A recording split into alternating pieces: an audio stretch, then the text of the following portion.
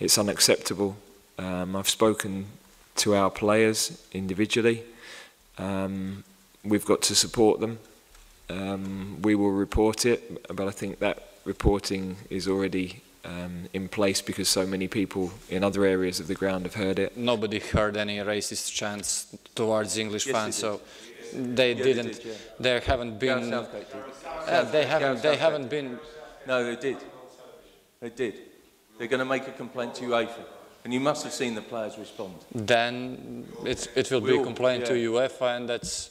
But we haven't heard. Well, it's a fair question, sure. Yeah, it's a fair question. I will leave it to a coach. But can I ask the coach then? Yeah, you can ask the coach. Please, what is your response?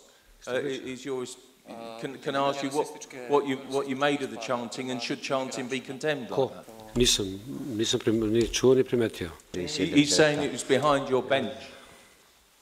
Kaže da su to bili ljudi koji su sjedili iza kluba. Right at the end, right behind Pri samom kraju. Prvo ne vidim razlog da ja komentarišem to. Drugo, nisam čuo, a treće, vodim utakmicu, imam koncentracije prema utakmici.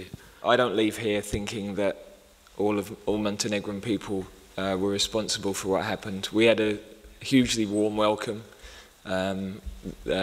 The majority of the crowd were right behind the team, passionate, proud for their country, and we have exactly the same situation in England.